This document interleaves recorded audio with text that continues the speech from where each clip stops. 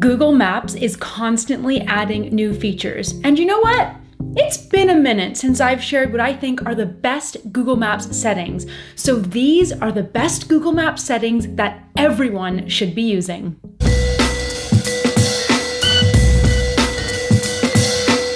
Hey friends, I'm Tasia Custode and welcome back to my YouTube channel where I share tech tips, app reviews, and a borderline unhealthy amount of Google content. And with that said, today I am sharing the best Google Maps settings that are sure to make your life easier. So are you ready? Then let's go. There are a ton of things you can do in Google Maps besides basic navigation that you may not even know about. And before we get started, it's important to note that some of these settings can be achieved both in the Google Maps web app as well as Google Maps mobile, obviously. So, are you ready to get started? Then let's get exploring.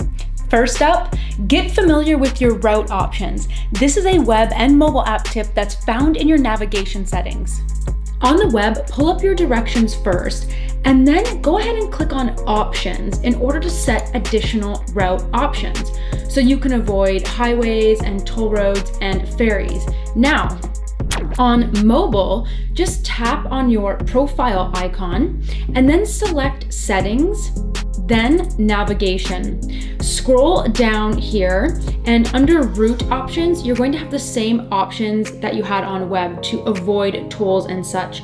But cooler yet, on mobile, you can also adjust your map display to show speed limits and or keep north facing up on the map. Now you may have noticed a parking option in the navigation settings as well. So if you want to learn how to save a parking spot in Google Maps, you can click up here or head to the link in the description below where I cover that and things like how to travel back in time in Google Maps or how to hail a ride directly from Google Maps. Just head on over to that link once you're done here. But moving on to number 2 on the list, customize your public transit options. This is really handy when commuting in the big city and once again can be done on both the web and mobile apps. With your destination entered on the web, this time hit the train icon for transit and once again go ahead and hit options. Now here you can decide what transport you prefer and the best route options for you. Now of course, the same can be done on mobile.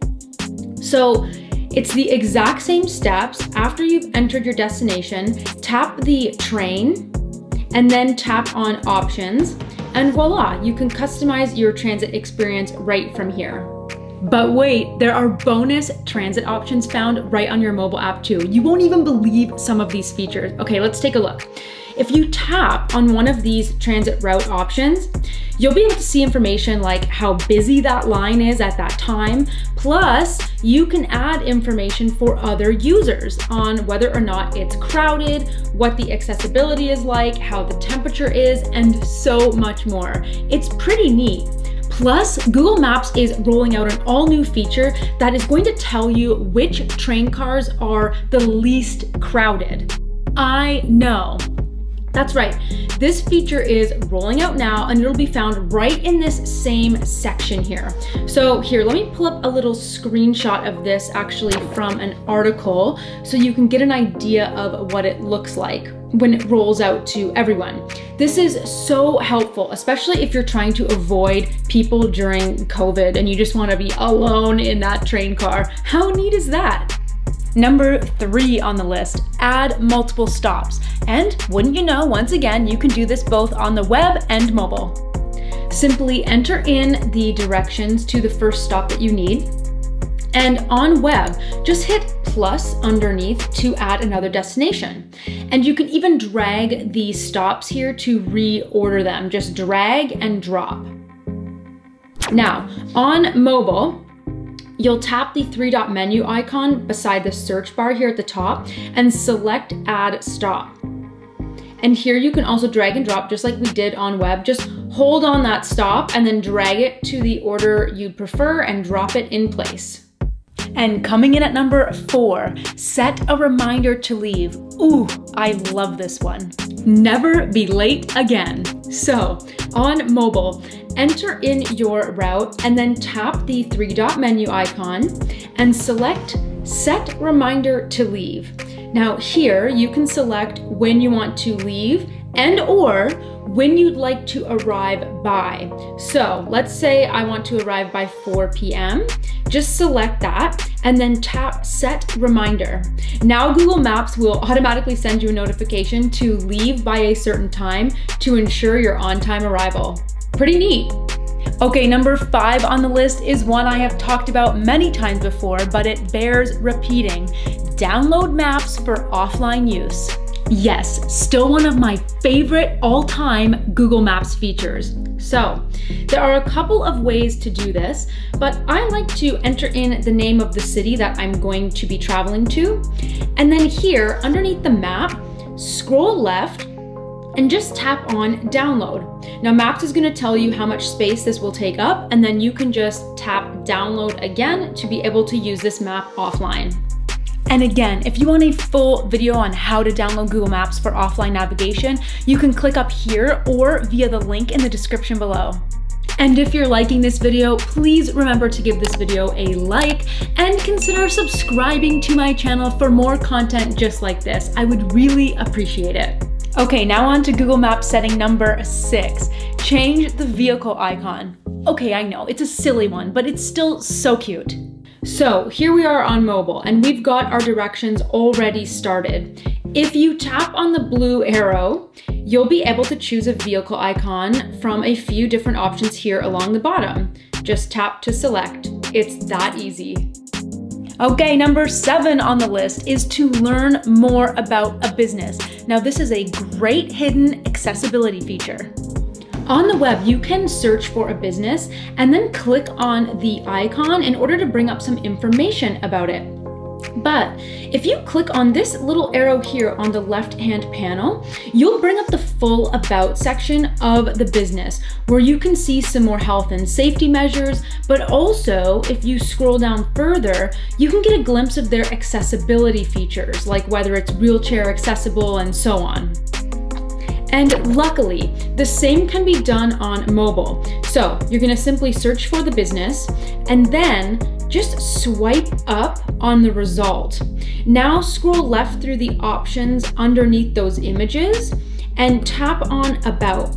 Here, we now have the same information we saw on the web, and we can scroll down for all that accessibility info too.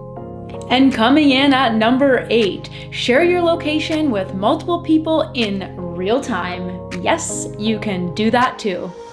So from the Maps app, tap on your profile icon in the top right, and then tap Location Sharing. Tap Share Location, and then you'll have the option to share for a set amount of time or until you manually turn it off. Your location can be shared in multiple ways, like with contacts, via messages, emails, WhatsApp, and more. Now, if you share with a friend that you're meeting, they'll be able to see your location and then share theirs as well, so you both can see where each other are on a map. Plus, whoever you're sharing with is going to be able to see how much battery you have left, which is really helpful if you're running low on juice. Okay, we are so close now, I promise. Coming in at number 9 on the list is to pause your location history. Yes, if you want to take a little break from Google Maps tracking wherever you've been and you don't want them to keep a tab on you, then this is for you. Once again on mobile, let's tap our profile icon in the top right and then select your data in Maps. Now just tap underneath here where it says Location History. And here you can simply toggle off the location history option, and Google is going to ask you if you want to pause this, which you can do by tapping pause in the bottom right. Now, alternatively, if we head back, so we'll cancel that, you could also enable the auto delete option as well, where you'll be able to decide when you'd like Google to auto delete your activity. And last but not least, rounding out our top 10 of the best Google Maps settings is enable incognito mode. That's right, the same exact thing you can do on Chrome, you can do in Google Maps too. Here's how. So if you don't want to go through the hassle of turning off your location history, you can enable incognito mode for specific searches. So from mobile, tap your profile icon again, and this time tap turn on incognito mode. With this enabled, Google Maps won't save your search history or update your location history. And you're gonna know that incognito mode is on because your profile picture in the top right has now changed to that incognito mode symbol with the hat and little glasses. And then you can just tap on that again to turn off incognito mode. So remember, this is just a top 10 list of the best Google Maps settings. There are a ton of other great ones that you can watch, all via the links in the description below. So those are my picks for the best Google Maps settings. And now I want to hear from you. What are your favorite Google Maps settings and why? Let everyone know in the comments below. As always, thank you so much for watching. If you like this video, well, I want to know. So give it a like, a share, or leave that comment below. You can click right about here to subscribe to my channel. And here for even more Google Maps content. You know you wanna. Thanks for watching. See you next time.